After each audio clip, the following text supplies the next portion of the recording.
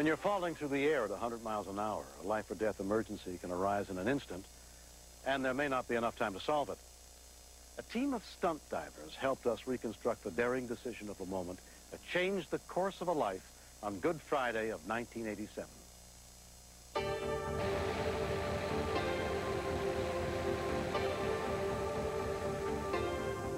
A 2 to 3 mile jump to Earth is a soaring pleasure for a skydiver until the horizon line or an insistent altimeter beep warns it's time to pull the chute.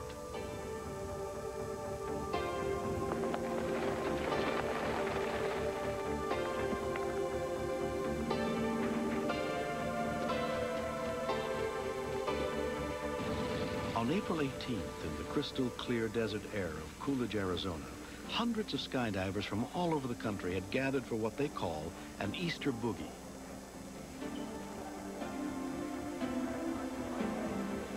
Instructor Greg Robertson was one of the load masters that day. I was on the hangar floor, and I watched this lady having trouble packing her rig. And at a boogie, everyone's supposed to know what they're doing. You're not supposed to have untrained students there. So I went up and talked to her and figured out that she was relatively inexperienced, about 50 jumps. And decided, well, I better keep my eye on this one. A little inexperienced, make sure she at least knows what she's doing in the air, isn't going to kill herself or kill somebody else. 31-year-old Debbie Williams was preparing to jump as part of the last group, a six-way round formation. One of the groups that was together was the six-way of relatively inexperienced people. I was acting as the load master and spotter for the aircraft. Go! The formation that they had planned was well within the experience level of that group. They were all going to join hands, forming a circle, break apart, each do a 360-degree flat turn, and rejoin their hands. Until their parachutes open, skydivers fall at speeds of over 100 miles an hour. Even when jumping from as high as 13,500 feet, like Debbie's group, a diver has less than a minute and a half to safely maneuver into formation before the chute must be opened. Come on. Tighten up. Tighten up.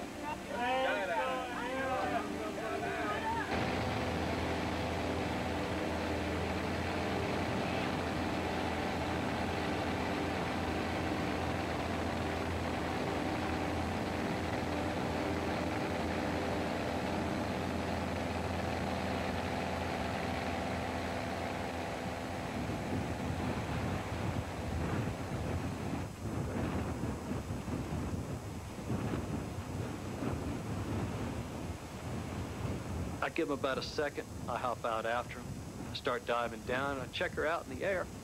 She's in a good track position, real good body position. And I go, hey, looks like maybe I was wrong, you know, maybe she's better than she was. Somebody's been training her, maybe she picked it up good.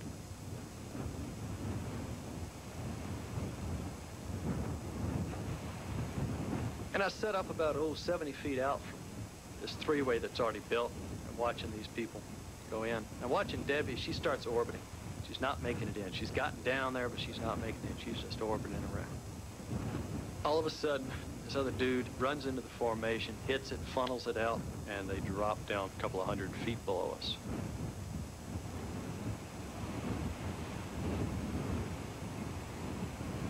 The other two jumpers, Debbie and Guy Fitzwater, started diving towards this formation below us now.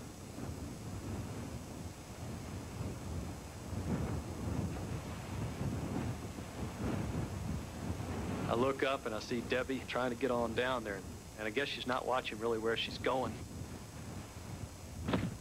The impact was as great as a 50-mile-an-hour car crash. Debbie was knocked unconscious. She turns into a rag doll on her back, starting to spin, and starts accelerating away from me. Where we've been doing probably 110 miles an hour, she's probably accelerated up to 130. Guy got initially knocked over and then righted himself. So I decide, well, she needs help, and I go into a no-lift dive trying to get up to about 200 miles an hour.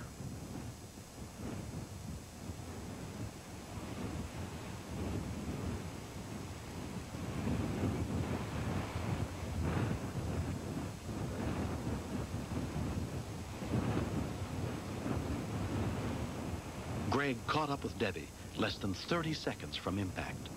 I lift my head out of this dive and take a look, and I notice there's blood all over her face. I'm thinking, I'll just let her body swing around and bring the ripcord to me. And all of a sudden, I realize I got absolutely no idea how high above the ground I am. Look out of the side of my eyes real quick, and I decide I've got enough time to do this, but I got to do it now. I drive on in as the legs swing around, grab her with my left hand, and sit her up so the rig will deploy cleanly, pull the ripcord and say, that's your shot. Greg finally managed to open Debbie's chute less than 10 seconds before they hit the ground. Over there. Very good, nice one over there. Emergency medical technician and avid parachutist Dean Baker had come to watch the boogie that day. Hey, he's in trouble. Where? And there I saw a woman at about 100 feet gliding down, and her arms were at her side limp, which is a clear indication that she wasn't in control and wasn't prepared to land. So What? Hey, somebody call me.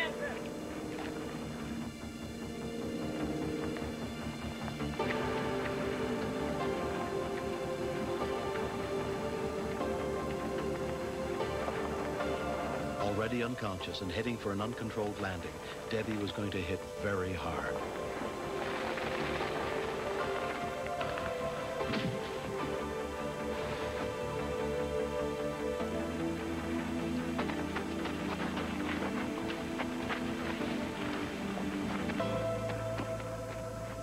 when I got to her on the ground, I noticed that her face was totally covered in blood, and I noticed a gurgling sound out of her mouth.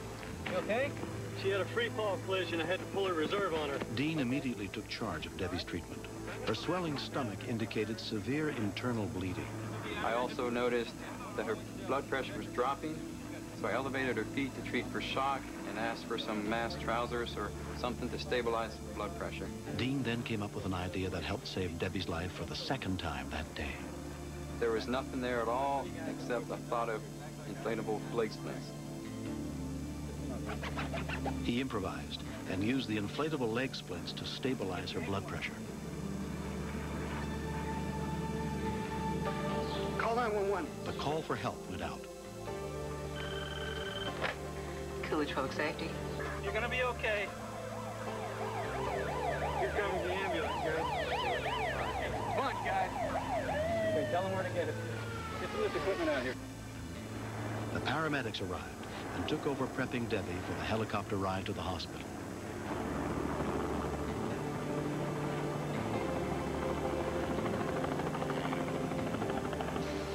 Debbie was rushed to the hospital semi-conscious, where it was discovered she had sustained broken ribs, a lacerated liver, and a punctured lung, and was in shock from the loss of blood. Without the quick thinking of both Greg and Dean, Debbie would not have survived. Everybody tells me I'm a hero. By the definition that I heard, I saved somebody's life, I'm a hero.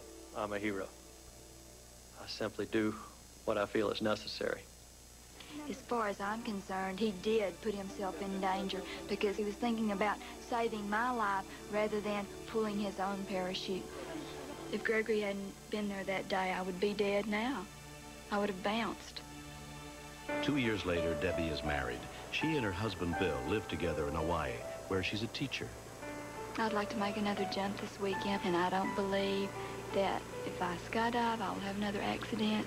What are the chances of it happening, you know, 2 times to the same person?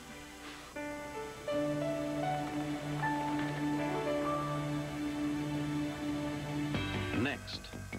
As I'm walking towards the back, the stock boy walks out real stiff. He must have had a gun because of the look on the stock boy's face. All right, everybody down!